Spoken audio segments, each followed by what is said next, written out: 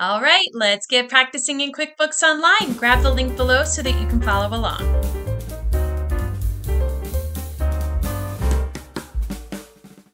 All right, here we are in the QBO gym, and the QBO gym is really just a set of numerous exercises that help simulate real-life scenarios that you may encounter as a bookkeeper. And every month we come out with new exercises that we have broken down into 4 different categories. So today we are going to be focusing in the cardio section for July.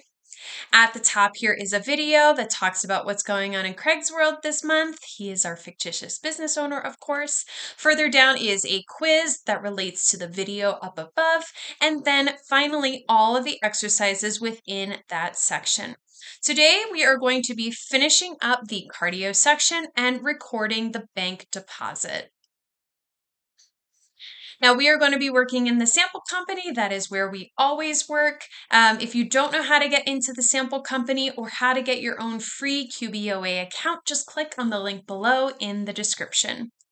So our scenario today is that Craig went to the bank and deposited all of the money he received this week.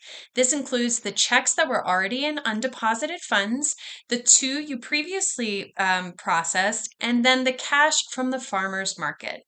Now, if you are no longer in the sample company session that you did in the warm-ups, you will not have the 2 latter transactions in undeposited funds. You will have to repeat this exercise, which I'll click in, which is making the sales journal entry. The link is up above for that video.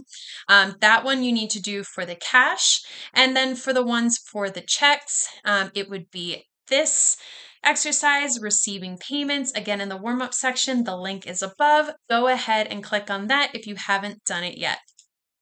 Or you can just proceed with this current exercise, just knowing that your total is going to be a little different. So let's see how to do this bank deposit. First, we're going to click on the plus new button and select bank deposit. So here we are in the sample company. This is the dashboard.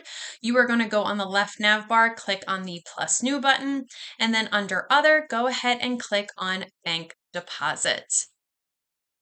And you will see all of these deposits show up here. Once again, if you're in a different session of the sample company from the warm-ups, your total is going to be totally different. But to record this bank deposit transaction, all we are going to do is click on the top checkbox at the top of the column to select all, and then we're just going to save and close. So we're going to click on this button right here so that it has selected everything. And again, if you did not do a previous one, some of these will not show up, but you want to select all of the ones that you do have, and then on the green arrow, just click Save and Close. And that deposit transaction has now been saved. It is that easy. And if you have any questions about the QBO gym, just go ahead and click on the link below in the description.